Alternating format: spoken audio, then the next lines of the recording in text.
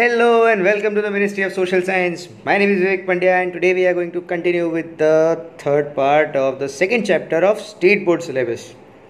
The cultural heritage of India, traditional handicrafts and the fine arts.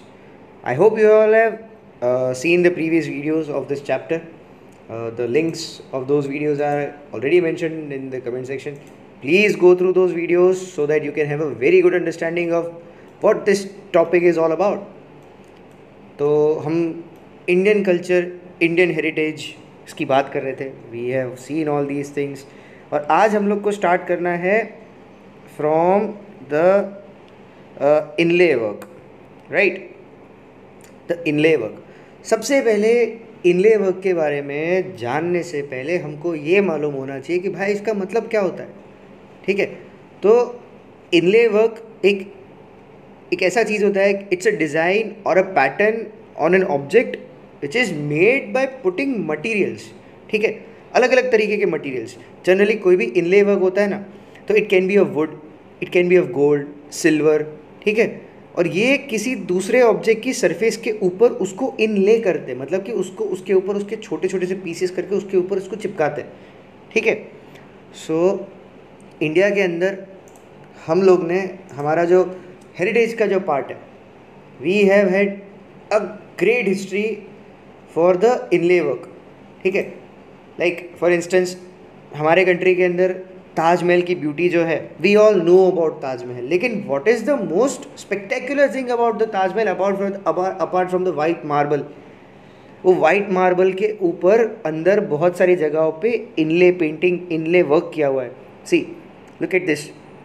This is a marble, white colour का marble है. उसके अंदर अलग अलग कलर के, the red, the green, the yellow, वो अलग अलग कलर के स्टोन्स हैं, उसको वहाँ पे इनले किया है. Then there is another inlay work pattern over here. इसके अंदर भी हम लोग को यही चीज़ देखने को मिलती है. So that is what inlay work is about. Inlay work के अंदर हम लोग ये सारी चीज़ें करते हैं. ठीक है, इनले वर्क के अंदर हम लोग ये मार्बल के अंदर, स्टोन्स के अंदर अलग अलग तरीके की चीज़ें हम लोग इस तरह से लगा के एक इंडियन आर्टिस्ट इसके अंदर पूरा का पूरा एक ब्यूटीफुल सा चीज़ क्रिएट करते हैं. The beauty of Taj Mahal. फिर हमारे कंट्री के अंदर जितने भी मुग़ल एम्पायर के अंदर, मुग़ल एम्पायर जो होता था, मुग़ल एम्परर जो होता था, उसका जो सीट जो होता था उसके पीछे एक स्पेशल चीज़ होती थी, उसको बोलते थे पिएट्रा दुरा. Now this is not mentioned in the text book, इसलिए मैंने उसके बारे में कुछ ज़्यादा बताया नहीं है. But if you are talking about inlay work और हम लोग अगर इसकी बात ना करें तो वो दिल टूट जाता है. ठीक है, it's the most spectacular thing. यही सब चीज़ों की वजह से मुग़ल एम्पायर एक उनका जो रॉयल्टी जो होता था ना, वो उनके रॉयल्टी का सिंबल था. ठीक है, वो वहाँ से it was fluent because of the inlay work. उनके हेड के पीछे, जैसे हम लोग कैसे रामायण महाभारत के अंदर देखते हैं कि जब भी कोई भगवान का अवतार आता है ना, तो सर के पीछे there is a huge circle, एक एनलाइटनमेंट जैसा चीज़ होता है. सेम वे मुग़ल एम्परर, जो उनकी सीट जो होती थी, सीट के पीछे उनका हेड जहाँ पे होता है, वहाँ पे इस तरह की पेंटिंग बनी होती थी. पेंटिंग नहीं, but some inlay work pattern, उसको हम लोग बोलते हैं पिएट्रा दुरा. ठीक है, मार्बल के अंदर दूसरे मार्बल्स को, स्टोन्स को लगा के दे use to create a pattern, और वो उसकी ब्यूटी को और ज़्यादा बढ़ा देते थे. ठीक है, फिर इसको छोड़ के हम इंडियंस हैं. इंडिया के अंदर जो किंग्स, एम्परर्स, ये जो रॉयल पीपल जो होते थे of those times, they all use to where ornaments. ठीक है, ऑर्नामेंट्स हो गए, उसके अंदर नेकलेसेस, ब्रेसलेट, क्राउन्स होते थे किंग्स के, फिर उनकी रिंग, नोज रिंग, ये हर तरह की चीज़ों के अंदर भी इनले वर्क होता था. यू कैन सी हियर, ये एक मुग़ल पीरियड का एक ज्वेलरी है. उसके अंदर भी हम लोग को अलग अलग तरीके के stones, it is the entire jewellery is made up of gold. ठीक है, और गोल्ड के अंदर दूसरे स्टोन्स वहाँ पे लगाए हुए हैं, precious stones, red coloured stones. यही सारे स्टोन्स हैं जिनके बारे में हम लोग ऑलरेडी पढ़ चुके हैं. सो ये सारे स्टोन्स भी ये लोग इसी तरह से लगाते थे. स्टोन्स लगा के इसकी भी ब्यूटी वो लोग और बढ़ाते थे. एंड ये सब चीज़ें ऐसे भी इतने से ख़त्म नहीं होती थी. डायमंड्स, पर्ल्स, रूबीज़, हर तरीके के प्रेशियस जेम्स इसके ऊपर स्टडेड होते थे.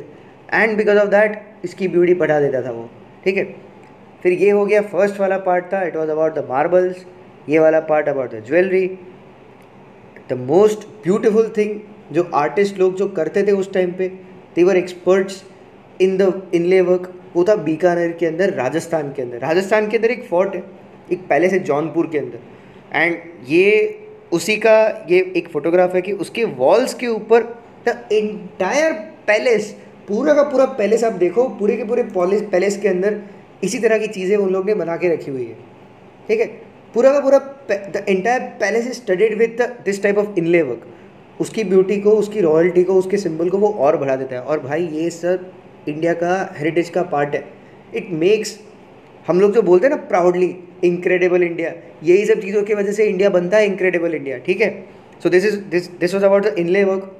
टेक्स्ट बुक के अंदर इतना ज़्यादा दिया नहीं है, काफ़ी कम दिया है, ठीक है। There is a mention of the place of Bikaner, ठीक है। बीकानेर राजस्थान के अंदर एक पॉपुलर इनले ऑर्नामेंट्स का एक चीज़ होता था, ठीक है, वो छोटा सा पार्ट दे, लेकिन इनले वर्क इतना छोटा चीज़ नहीं है। वो जो वहाँ पे 3 लाइन के अंदर, 4 लाइन के अंदर जो दिया, वो इतनी सी छोटी सी बात नहीं है। आई urge you all to please इनके बारे में सर्च करो, इसके फोटोग्राफ्स नेट पे कहीं पे भी देखो, आपको देख के प्राउड फील होगा। एंड हिस्ट्री के अंदर, कल्चर के अंदर ये एक अच्छी चीज़ होती है कि व्हेनेवर, जब भी आप कोई भी चीज़ का फोटोग्राफ देखते हो, जो इमेज आप देखोगे अगर वो आई कैचिंग होगा, वो चीज़ आपके दिमाग के अंदर प्रिंट हो जाएगी। You heard about the inlay work in this video, इसके बाद आपको कभी लाइफ के अंदर कभी देखना नहीं होगा कि इनले वर्क क्या होता है, ठीक है। ये वीडियो सीरीज बनाने का मेरा वन ऑफ द पर्पज़ ही ये है। So the next is अकीक work. अकीक work ये हमारे गुजरात के अंदर, Gujarat is the ideal place for the art and craft based on अकीक, ठीक है। बट जैसे हम लोग ने इनले वर्क के अंदर पहले उसका मीनिंग डिसाइफर किया, सेम वे अकीक का मतलब क्या होता है। तो अकीक एक अरेबिक वर्ड है जो कि जिसका मीनिंग होता है कॉर्ड्स, ठीक है। कॉर्ड्स मतलब कि वो जो स्टोन्स जो होते हैं ना, उसको हम लोग बोलते हैं कॉर्ड्स। मिट्टी से जो बना होता है, सिलिकॉन से जो बना होता है, that is known as chords. तो ये चीज़ गुजरात के अंदर बहुत ज़्यादा फेमस है। एंड ये फेमस इसलिए होता है क्योंकि इसके जो जो स्टोन्स जो होते हैं ना, वो इतने इसकी जो ब्राइटनेस होती है, द वे इट अपीयर्स, इसके ग्रेड्स, इसका कलर, उसके वजह से it is famous. And the stone is, the stones are said to be have been in use for crafts since 7000 BC। मतलब भाई हड़प्पन सिविलाइजेशन के पहले से ये चीज़ यूज़ होते आ रही। और हड़प्पन सिविलाइजेशन जब था तो एगेट अकीक के बहुत सारे बीड्स बनाते थे, ठीक है, ड्यूरिंग द हड़प्पन पीरियड। फिर रोमन एम्परर था एक Nero. It is said that the Roman emperor had coveted Gujarat अकीक cups, and उसने ये सारी चीज़ें जो होती है, अकीक के जो स्टोन्स जो होते हैं, उसने गल्फ ऑफ खंबात से अपने राइटिंग, मतलब उसने जो लिए थे वो उसको अच्छे लगते थे, वो उसने अपने राइटिंग के अंदर मेंशन किए हुए, ठीक है। फिर एक कम्युनिटी थी of the African origin which are known as the सिद्दीस। They, it is said to have, ऐसा बोलते हैं कि ये कम्युनिटी भी भरूच डिस्ट्रिक्ट के अंदर आई थी विद देयर लीडर बाबा घोर, because of the अकीक found in the area, ठीक है। सिद्दीस एक अफ्रीकन कम्युनिटी आज भी हमारे सौराष्ट्र के अंदर गिर के अंदर कहीं पे विलेज के अंदर रहती है, ठीक है। तो that community also came in Gujarat, settled in Gujarat to find this the अकीक्स। ये जो एगेट करके जो इसका जो स्टोन जो होता है अकीक, ठीक है, उसको ढूंढने के लिए वो लोग आए थे। एंड ये जो स्टोन जो होता है उसको जनरली हिल्स के अंदर या फिर रिवर्स के अंदर से इसको क्या बोलते हैं, माइन करते हैं, ठीक है। और इसकी कलर और इसकी क्वालिटी के लिए, मतलब इसके ऊपर जितना भी काम करना है ना, उसके लिए इन सब चीज़ों को गुजरात के अंदर ही हम लोग खंभात के पास भेजते हैं, ठीक है। एंड इसके जो स्टोन्स होते हैं, the nodules, they are sun dried. फिर उसके ऊपर हीट करते हैं, फिर इसके ऊपर थोड़े बहुत कट्स और ये सब चीज़ें लगा के वो लोग इसके ऊपर ये इसका जो रेडिश कलर का जो ओरिजिन जो होता है वो सारी चीज़ें वो लेके आते हैं। और एगेट जो होता है, आई मीन जो अकीक जो होता है, उसके अंदर एक स्पेशल सी चीज़ होती है कि ये रिवर वैली और उन सब से अंदर से मिल तो गया, और इसके अंदर एक और कंपोनेंट होता है, उसको बोलते हैं ये जो जितने भी स्टोन्स होता है ना, दे आर नोन एज चैल्सिडोनिक, ठीक है। चैल्सिडोनिक का मतलब होता है कि देखो यहाँ पे ये स्टोन को ध्यान से देखो, स्टोन के अंदर हम लोग को दिख रहा है कि कैसा एक ट्रांसपेरेंट सा, मिल्की सा, ग्रेश सा एक सब्सटेंस उसके अंदर दिख रहा है। माइक्रोस्कोपिक क्रिस्टल्स हम लोग को इसके अंदर दिख रहे हैं। यहाँ पे देखो, इसको ध्यान से देखो, अंदर देखो कैसे फाइबर्स के जैसा कुछ दिख रहा है स्ट्रक्चर, ठीक है।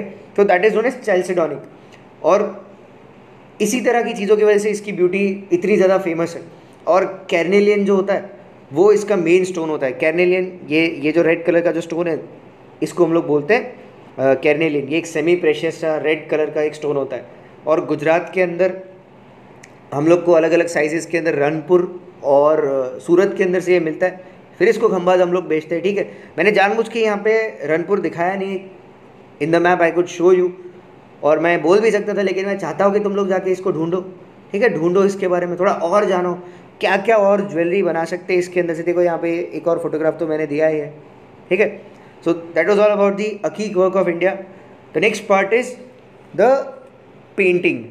ठीक है, अब पेंटिंग एक ऐसा चीज़ है कि which has been in use since time immemorial. क्यों हम लोग ऐसा बोलते हैं? बिकॉज लैंग्वेज जब तक इंट्रोड्यूस नहीं हुई थी, जब तक हम लोग ने लैंग्वेज के बारे में कुछ भी नहीं ढूंढा था, उससे पहले से हम लोग को पेंटिंग करना हम लोग जानते थे। It was a means of communication. ठीक है, and India has a long tradition of artistic excellence. हमारी जो पेंटिंग्स जो होती है, it is one of the major mediums that were in use for expressing। ठीक है, हम लोग को जो भी एक्सप्रेस करना है, that was express through the use of paintings. और हमारे पास इसके बहुत सारे एविडेंसेस हैं कि जिससे हम लोग को ये चीज़ पता चलती है कि हमारे कंट्री के अंदर ये पेंटिंग का कल्चर काफ़ी पुराना है। आर्कियोलॉजिस्ट ने तो ये जो वॉल पेंटिंग्स होती है ना, अलग अलग जगहों से इंडिया के अंदर ढूंढ के लेके आए वो लोग। और ये ऐसा भी सजेस्ट करते कि द प्री हिस्टोरिक मैन, मतलब कि जो बड़ी बड़ी सिविलाइजेशंस या ये सब हुआ ना, उससे पहले के भी लोग इंडिया के अंदर रहते थे, and they were also interested in all these paintings. ठीक है, वो लोग भी पेंटिंग बनाते थे। फिर धीरे धीरे मतलब 5000-7000 ईयर्स अगो हमारे कंट्री के अंदर पेंटिंग्स वो लोग ने बनाई। फिर उसके बाद धीरे धीरे ये पेंटिंग्स और ज़्यादा डेवलप हुई। हड़प्पन सिविलाइजेशन के टाइम पे वो लोग वो जो पॉट्स और वो सब बनाते थे उसके ऊपर पेंट करते थे। बट फिर गुप्ता पीरियड के टाइम पे एक पुश मिला था, और उस टाइम पे मुरल पेंटिंग्स, जो वॉल पेंटिंग्स जो होते हैं ना, वो बहुत ज़्यादा एक्सटेंसिव लेवल पे बनी थी हमारे पूरे कंट्री के अंदर। Then period through over the time ये जो इसका जो क्वालिटी जो होता है, जो टाइप ऑफ पेंटिंग जो वो लोग बनाते थे हमारे इंडियंस, वो उसका क्वालिटी धीरे धीरे अपग्रेड होता गया। और जब मुगल्स जब इंडिया के अंदर आए तो उस टाइम पे एक अलग तरीके का मिनिएचर पेंटिंग का कंसेप्ट आया, क्योंकि उस टाइम पे बुक्स और ये सब भी चीज़ें आने लगी थी। फिर ब्रिटिशर्स आए, तो ब्रिटिशर्स के आने की वजह से हमारे कंट्री के अंदर फॉरेन टेक्नोलॉजी भी आई। वो लोग एक अलग तरीका था, इंडियनाइजेशन के साथ उसका मिक्स हुआ। ठीक है, इंडियन तरीका जो था उसके साथ उसका मिक्सचर हुआ, और फिर अभी वो ब्लेंड होके कुछ आगे चला गया। और आज भी हमारे कंट्री के अंदर जो पेंटर्स हैं उनको एक वर्ल्ड वाइड रिकग्निशन ऑलरेडी मिल चुका है। ठीक है, तो we'll start with the rock painting. I know इसके बारे में भी ज़्यादा दिया नहीं है, लेकिन again it is very interesting to know about the paintings. तो भीमबेटका के अंदर एक प्लेस है Bhimbetka in the Madhya Pradesh of Gujarat, I mean Madhya Pradesh of India, Madhya Pradesh state of India. वहाँ पे ये पेंटिंग हम लोग को मिली है, द जो केव पेंटिंग्स जो है, ठीक है, वो हम लोग को वहाँ पे मिली है। Now it is a state city which is located in, मतलब these caves are located in the south of Bhopal district. और विंध्यन माउंटेन रेंजेस जो है वहाँ पे ये मिलता है। और 500 से भी ज़्यादा रॉक पेंटिंग्स हम लोग को आज वहाँ पे मिली है, and this is declared as a world heritage site. ठीक है, 2003 के अंदर इसको वर्ल्ड हेरिटेज साइट पे डिक्लेयर किया था। एंड द ओल्डेस्ट पेंटिंग्स, ऐसा मानते हैं कि जो ओल्डेस्ट पेंटिंग्स है यहाँ पे वो तो 30,000 ईयर्स ओल्ड है। ठीक है, और ये सारी की सारी पेंटिंग इसलिए सर्वाइव की है because all these paintings are located deep inside the caves. इतना अंदर है कि भाई वो पेंटिंग बची है। और ऐसा भी हम लोग को एविडेंस मिला है वहाँ से आर्कियोलॉजिस्ट लोगों को कि all these the caves have been occupied, मतलब 1000 AD तक ये केव्स ऑक्यूपाइड थी। और इसका एविडेंस इन लोग को ऐसे मिला है कि वो जो केव पेंटिंग्स जो थी, पेंटिंग के ऊपर किसी और ने फिर से पेंटिंग किया हुआ है। ठीक है, जो पेंटिंग्स जो थी उसके अंदर इनकी जो डे टू डे लाइफ जो होती है, मतलब एजुकेशन के लिए आज हम लोग ये सॉफ्टवेयर यहाँ पे तुम लोग यहाँ पे यूट्यूब पे ये वीडियोस देख रहे हो। ठीक है, पर उस टाइम पे इट इज़ अ पॉसिबिलिटी कि कम्युनिकेशन के लिए, अपने बच्चों को कुछ सिखाने के लिए दे were using the medium of wall painting. ठीक है, तो उनके जो एवरीडे लाइफ की जो चीज़ें जो होती थी ना, वो उसके ऊपर पोर्ट्रे करते थे वो लोग। तो प्री हिस्टोरिक मेंस को यहाँ पे देखो, यहाँ पे ध्यान से देखो, स्टिक्स के जैसा दिखाते थे। दे वर शोन लाइक स्टिक्स। ठीक है, और इनको मे भी ऐसा पॉसिबल है कि हंटिंग और ये सब सिखाना हो, इसलिए यहाँ पे अलग अलग तरह के एनिमल्स भी दिखाए हैं। द एनिमल्स लाइक एलिफेंट, फिर एलिफेंट है यहाँ पे, फिर डियर होता है, बाइसन होता है, ये सारी चीज़ें मतलब दिखाते हैं। And the painting tries to show कि हंटिंग कैसे करना है, ठीक है। तो that was about the paintings eight Bhimbetka. मैं इसके बारे में और बता सकता हूँ but it is not relevant, मुझे थोड़ा बहुत फिर भी बताना था इसलिए मैंने यहाँ पे बताया। अपार्ट फ्रॉम दैट हमारे कंट्री के अंदर एक और बहुत ही ज़्यादा फेमस चीज़ है, वो है the paintings which are located in the Ajanta and Ellora caves. Ajanta Ellora caves आपको पता ही है कि the caves are located in the Aurangabad, near the Aurangabad district of Maharashtra. और यहाँ पे भी हमारे पूरे इंडियन सब कॉन्टिनेंट के ओल्डेस्ट सर्वाइविंग मुरल्स है। मुरल का मतलब होता है वॉल पेंटिंग्स। तुमको यहाँ पे दिख भी रहा है द फोटोग्राफ्स, ठीक है। ये एक फ़ोटोग्राफ है, दिस इज़ अनदर फोटोग्राफ। तो ये पद्मा पानी है फ्रॉम अजंता, दिस इज़ ये एक अप्सरा का एक फ़ोटोग्राफ है, ये एक प्रिंस है उसका यहाँ पे, I mean not a photograph, it's a painting, ठीक है। और इसके अंदर मुरल्स, फ्रेस्को पेंटिंग्स यहाँ पे बनी हुई है। और ऐसा बोलते हैं कि, बोलते नहीं है बट इट्स अ प्रूफ कि ये जो पेंटिंग्स जो है इसके ऊपर पूरी की पूरी जातक टेल्स होती थी, जो बुद्धिस्ट रिलीजन की जो फेमस बुक्स जो होती थी, ज्ञान की बुक जिसको बोलते हैं, तो जातक स्टोरीज़ को ये पेंटिंग्स के फॉर्म के अंदर वहाँ पे रिप्रेजेंट किया हुआ है। ऐसा भी बोलते हैं कि इसके अंदर अजंता आई मीन एलोरा के अंदर तो लिटरली एक प्लेस ऐसा है कि किसी केव के अंदर पूरा का पूरा रामायण और पूरा का पूरा महाभारत उन लोग ने पूरा एक पेंटिंग के फॉर्म में वहाँ पे रिप्रेजेंट किया हुआ है, ठीक है, यूजिंग नेचुरल कलर्स। तो ये तो मतलब इनकम्पेरेबल स्पेसिमेंस है, ऐसा दुनिया के अंदर कहीं पे नहीं है जो चीज़ हम लोग को अजंता एलोरा के अंदर मिली है। फिर हम लोग हमारे घरों के अंदर अगर पेंटिंग को हम लोग को और एक लोकल लेवल पे अगर देखना है तो हम लोग इसको बनाते हैं हमारे घरों के अंदर डिफरेंट फेस्टिवल्स के टाइम पे, है ना। All the different type of festivals we celebrate, उस टाइम पे हम लोग ये अलग अलग तरह के स्वस्तिक और ये सब चीज़ें हम लोग बनाते हैं। You all know about it. इसको छोड़ के कुछ ऐसा एक पेंटिंग का स्ट्रक्चर भी होता है, पेंटिंग का एक तरीका भी होता है जो गुजरात का खुद का है, इस known as the Pithora painting, ठीक है। ये जो मैंने यहाँ पे जो बताया है इसको बोलते हैं पिथोरा पेंटिंग। छोटा उदयपुर करके गुजरात के अंदर एक डिस्ट्रिक्ट है near the town of Vadodara, Panchmahal के अंदर। ये दाहोद डिस्ट्रिक्ट के पास में भी मतलब इसकी कुछ मतलब इस तरह की चीज़ें मिलती है। एंड ये जो रिचुअलिस्टिक आर्ट फॉर्म बोलते हैं इसको पिथोरा पेंटिंग, एक रथवास करके कम्युनिटी है वो इसको बनाती है। And these paintings are guided by rituals, मतलब वहाँ पे एक ऑफिशियल होता है, एक हेड प्रिस्ट होता है, वो ये रिचुअल को कंडक्ट करवाता है। एंड द पिथोरो और the Pithora painting is executed by the लकाहार group, लकाहार करके ग्रुप होता है ना, वो लोग ये पूरी की पूरी पेंटिंग बनाते हैं। This is a form of painting done either to celebrate N auspicious occasion, या फिर इन लोग को मतलब कुछ भी होता है, सेलिब्रेशन होता है, दुख होता है, या किसी को डिजीज हुई है, ड्रॉट हुआ है, कुछ भी हुआ है, प्रॉब्लम सॉल्व करना है, तो ये लोग पिथोरा बाबा को बुलाते हैं, ठीक है।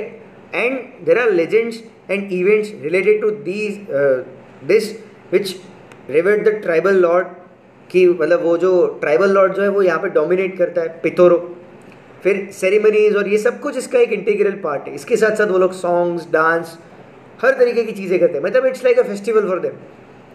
वो लोग वॉल के ऊपर लिटरली पूरी की पूरी इनकी प्रोसेस होती है, वॉल को ट्रीट करते हैं, उसके ऊपर काउडंग लगाते हैं, वाइट कलर का चॉक पाउडर लगाते हैं, फिर अर्थ के और वेजिटेबल के कलर्स उसके ऊपर मिक्स करके, मिल्क, फिर महुड़ा करके जो फ्लावर होता है उसका जो रंग जो होता है उसकी डाई फॉर द पिथोरो, ठीक है। और पिथोरा जो पेंटिंग जो होती है ना उसके तो फिक्स कुछ कलर्स होते हैं, जैसे येलो, फिर इंडिगो, ऑरेंज, ग्रीन, ठीक है, रेड, सिल्वर, इतने सारे कलर्स से वो लोग बनाते हैं। So this is about the Pithora painting. इसके बारे में भी थोड़ा और पढ़ो, थोड़ा जानने का ट्राई करो कि क्या होता है। मुगल पेंटिंग्स के बारे में जैसे हम लोग ने मैंने बोला उसके बारे में भी थोड़ा जानने का ट्राई करो कि वो क्या होता है।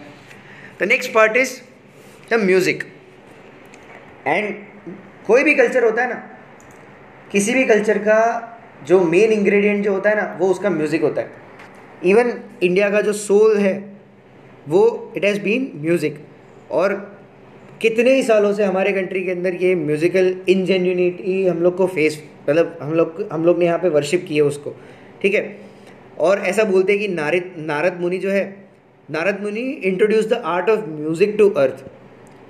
और नारद मुनि also taught the inhabitants about the sound that प्रिवेट्स the whole universe, जिसको हम लोग बोलते हैं नाड ब्रह्म।